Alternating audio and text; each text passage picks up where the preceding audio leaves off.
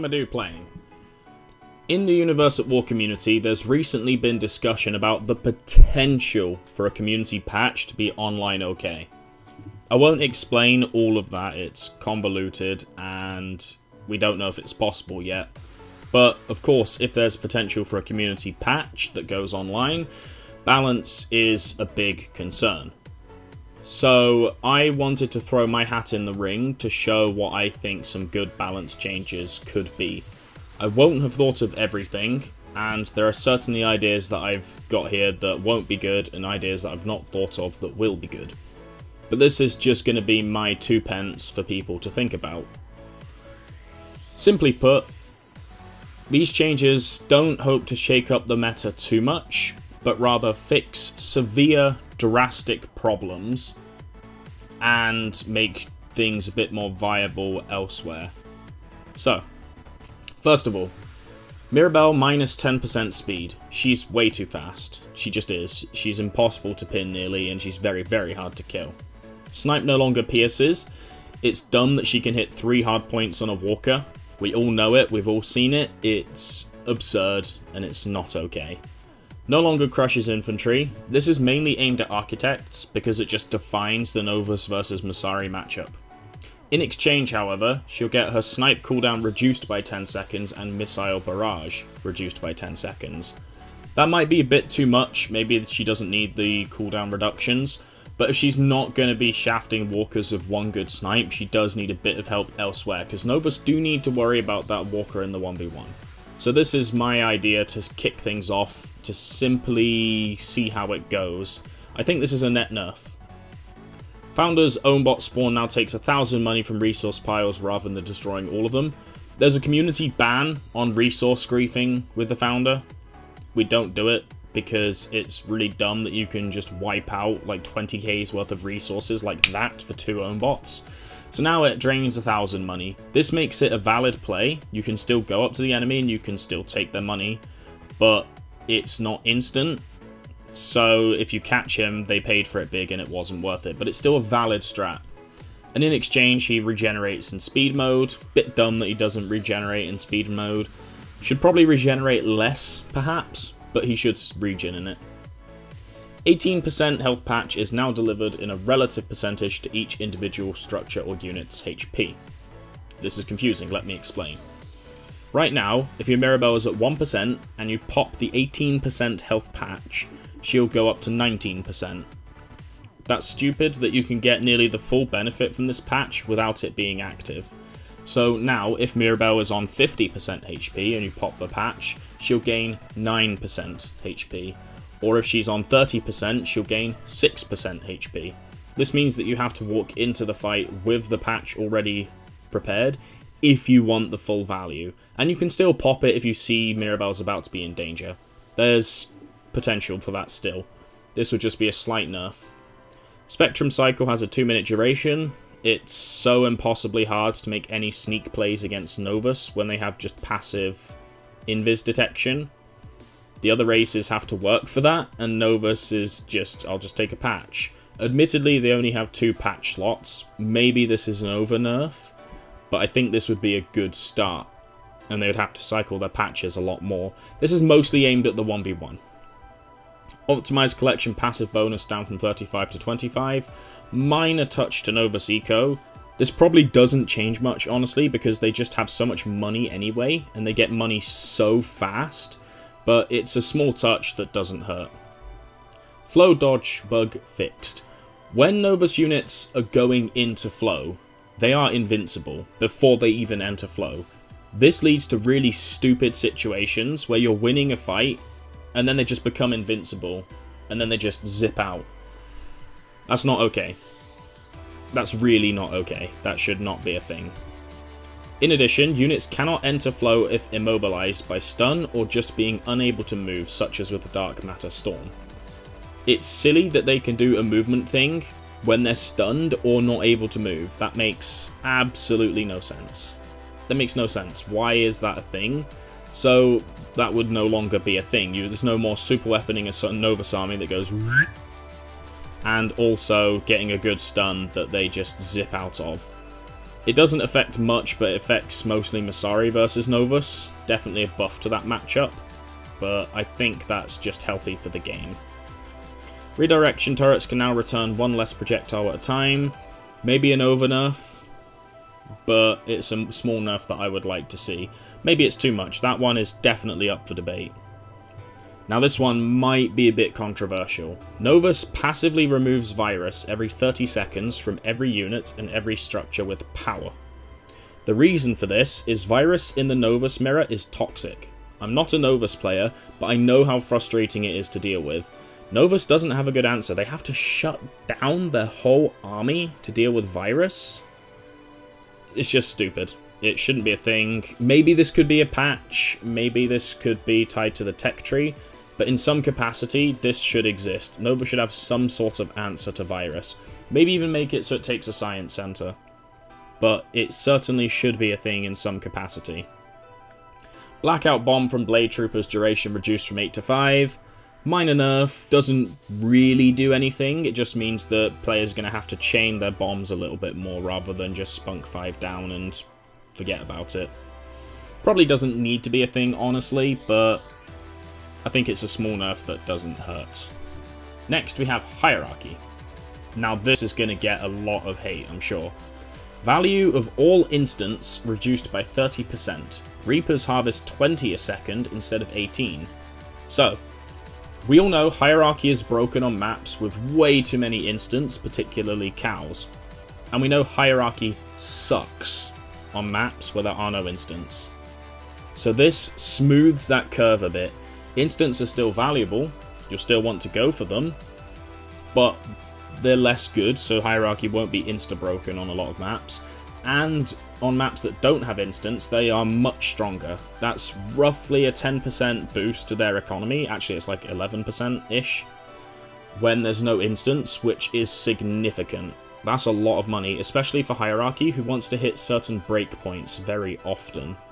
They want to hit enough for that Walker plus hardpoints, and that's a very big breakpoint. I think this is a net buff. I think this is absolutely a net buff. Now has 2 lasers, one for harvesting, one for fighting. When a Reaper drone is being harassed, you have to choose between the Reaper drone fighting back, in which case you'll make 2 money a second, which is pathetic, or sucking up resources until it dies, or selling of course. This would remove that conflict of interest and allow you to harvest money whilst the Reaper is still defending itself. And that way, there has to be a real commitment to harassing a Reaper, unless you take air. I still want Hierarchy to be somewhat weak to air, though, as I'm sure you've already read, Arc Turrets now baseline will be a thing in my ideas. But I think this is just going to remove that conflict of interest. The second laser would not generate money, I should state that. Cannot be used to generate money, it's just a think of it like a little turret on top or something. Glyphs now have a barrier that blocks 5 instances of damage to kill. Damage instances do not reduce money refunded upon sell if some are used, active from the point the glyph is started. This is mostly aimed at the mirror match, because Monolith glyph sniping is toxic and so is Orlok shelling. There has been some talk about Orlok shelling having a range limit, and I think that would potentially work, it wouldn't be a bad thing. But I think this will just be best off for Monolith sniping in the mirror. Actually, I remove Monolith sniping in my suggested changes, so if that's not a thing, then I think this barrier would be a good idea. It also makes it slightly harder to snipe glyphs, and also give the Hierarchy player a chance to sell things before the glyph has taken too much damage. And they don't get insta-killed unless you've already got multiple units in place. Stuff like Figments, Ownbots, Saucers will still snipe it quickly, but things like Disciples, Conquerors, Corruptors would break through it very quickly. Things like that wouldn't kill it that quick. I think that's just a good idea, although maybe it's a bit of an overbuff, I'm not sure. Monoliths can no longer attack unless you have Assault 2, cost reduced. Again, glyph sniping in the mirror, that's all this is aimed at. The cost reduction is to make up for it no longer having that attack utility until Assault 2. Simple as that, and then it becomes a much more cost-effective scout. Arc Turret's now baseline. I don't need to explain this. Long story short, this dumb Hierarchy has to tech to have anti-air. That's really dumb. Visops reveals a massive area of the map, such that it has global vision if in the middle of the map. Now has stealth detection in that revealed area. Visual Optimizers is perfectly balanced in a 1v1. If Hierarchy gets to Visops, you deserve to lose most of the time. In team games, Visops is massively broken. Everyone knows it. Team games often revolve around who uses their Visops better and whose Visops dies first. So, what this change does is the Walker has to take a risk if it wants to give you all-important vision. It has to be in the middle of the map. It has to be somewhat exposed. Or you can make it safer, but you get less vision. As a trade-off, it has stealth detection in that revealed area, because that's a massive nerf, and this is giving something back, at least. And it fixes the team game problem, and it's still excellent in 1v1s to secure the game. Habitat Walkers now must lose 3 coolant nodes to die. This is a significant buff. It means that you have to kill 50% more hard points, and you have to attack from different angles. This might be an overbuff, but I think this is a good change for Habitat Walkers. The main problem with Habitat Walkers is they're much easier to kill than Assemblies. They're still easier to kill than Assemblies, but they're significantly harder now with this change than they are before.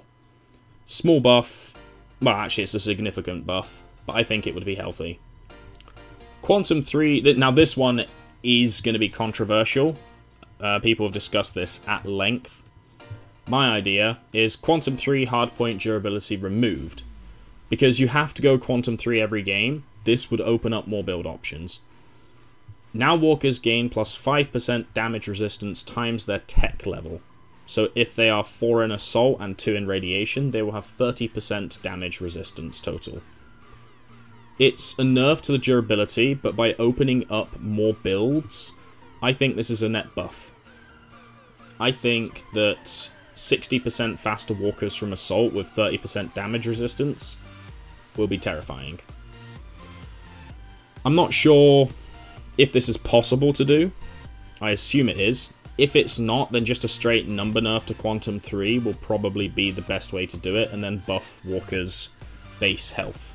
There's a lot of discussion around this. I'm kind of fed up with the discussion already, so people can refer to this video and decide if they want to do this or not. But my point is simply going to be that this is much smoother. It's a smoother damage curve that makes Quantum 3 not mandatory anymore. You can go for a lot of different builds. Detection Drone -1 pop space. It's very minor buff, absolutely tiny. I did debate buffing it so that Reaper drones took 1 less pop, but I think the Hierarchy doesn't have that big a problem with population, honestly. They have Walkers. You can't give them the same population as the other races when they have Walkers. It just doesn't work. I don't think that's healthy. But a small buff here will mean they can maybe have an extra phase tank or an extra saucer. Range enhancers work on Radiation Cascade. Radiation Cascade sucks. It would be improved if the Quantum 3 thing is changed, but it still sucks. So range enhancers working will make it a lot more viable. I should mention, actually, finishing this off, this is a net buff for Hierarchy. This is a significant net buff overall. Absolutely. Obviously, for Novus, that's a net nerf. Now for Masari. Masari have to go Dark 4 pretty much every game, eventually, unless you really do well with your early Skysari. Figment Mines now stun for 3 seconds and slow the movement of affected units by 84% for 2 seconds after. Dark 2 doubles the duration of both of these. Now let me explain. Mines currently stun for 5 seconds and are doubled by Dark 2. This makes Figments horribly, horribly broken. Massively broken. They're not a balanced unit.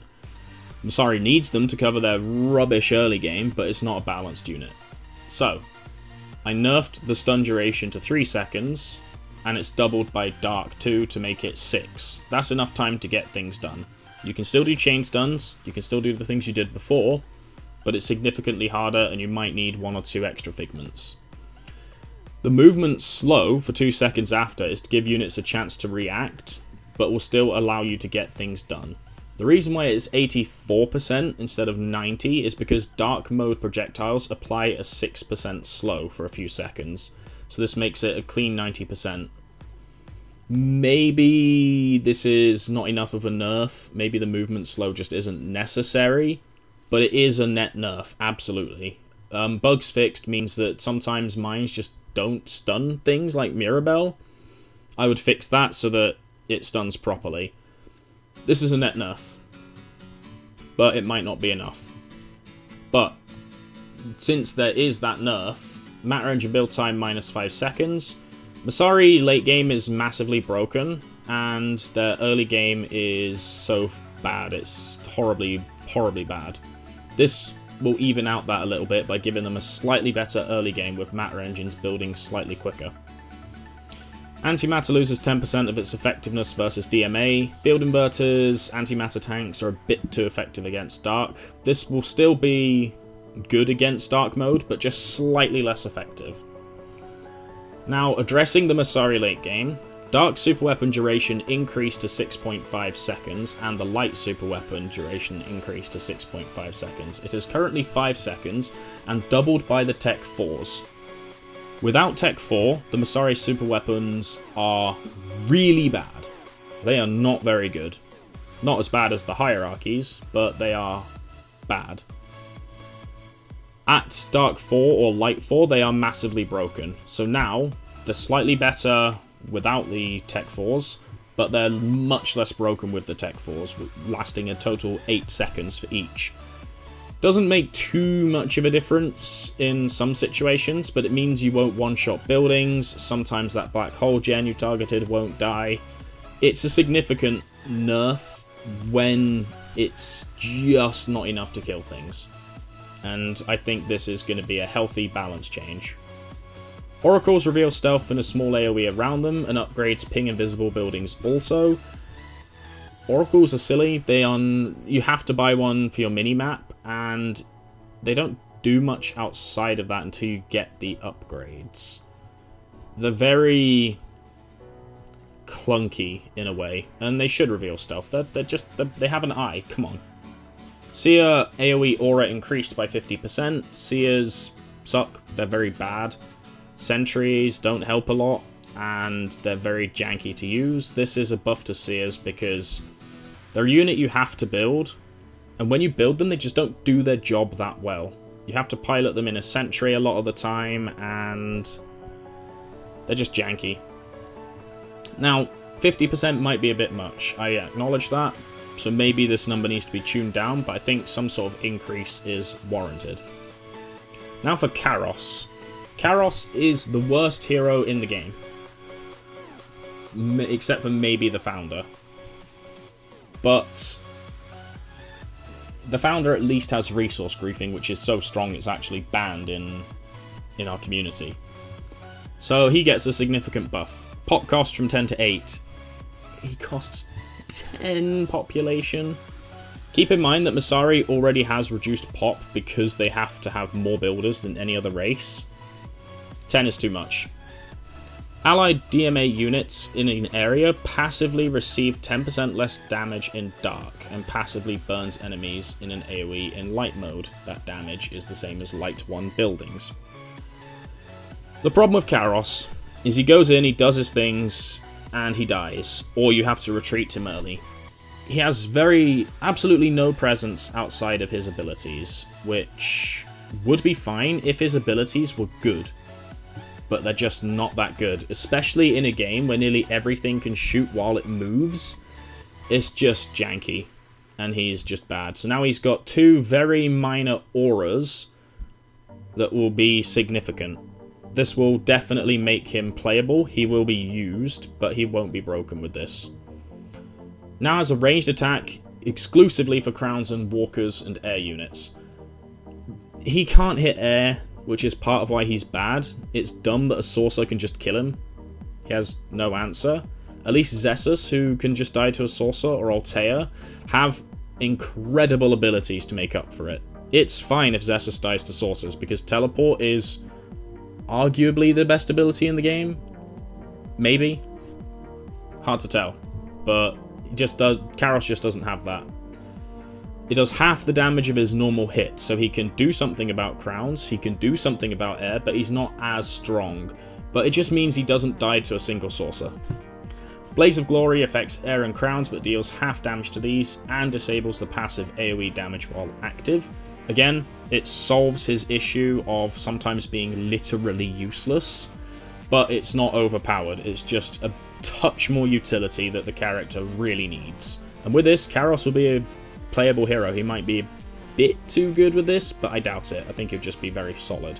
Maybe the auras could get nerfed or just go, but he needs some sort of answer to air and crowns. Train times of most units reduced to 10%. Now this will be controversial as well, but with Figments being nerfed, Masari need help in the early game. They just do. They're not going to be able to do anything, and Novus will still crush them in the 1v1. So this is a very small buff, but it means that they will their production can keep up a little bit better. And I'll address balance a bit later after these couple of lines. Peacebringer damage and HP reduced 5%. Peacebringers are a bit too strong, but it's still the Masari late game unit. They still need a good game, well played unit. But this is a very minor nerf to keep them a little bit in line. Maybe not enough of a nerf. Maybe too good with the Karos aura or something, but it's an addressment that I think is a good start. Especially since their train times won't be reduced, and with the next nerf 2 lines down. Skylords can now shoot air. They're called Skylords. They're called Skylords. They should be able to shoot air. That's the only buff they receive. They might need more, but they should at least be able to shoot air. Balance 2 Reviving Avengers moved to Balance 4. This is why I didn't nerf Peacebringers harder. Reviving Avengers is massively broken. It's not balanced, despite it being in the balanced tech tree. It's not okay to have it that accessible and to always be available with Dark 4 or Light 4. So, the reason why Peacebringers haven't been nerfed as much is Avengers will not be revivable unless you are balance 4. If you're balance 4, then Peacebringers are massively weaker. This, I think, is a healthy change. Balance 4 makes Super Weapon not reset cooldown when mode switching. That makes sense to me. If the Masari Super Weapon isn't that good, which it would be a bit better with these buffs, but still not ultra amazing. It's not as good as EMP or Black Hole without Dark or Light 4. Actually, it's just not as good as either of those in general, I think, other than the short cooldown maybe. But the cooldown shouldn't reset if you're balance 4. The whole point of balance is that you can go for either side, and this would be a good buff to balance and make it playable. Matter engines slowly deal damage to surrounding resources. 5 per second does not generate money. I will have to explain this one. This is a buff to 1v1. It gives Masari more build space eventually, and it's less money for the opponent to harvest. This is very minor, but it matters. In team games, Masari is a little bit too good. Not so bad in 2v2s, but in 3v3 or higher, Masari gets very, very overpowered.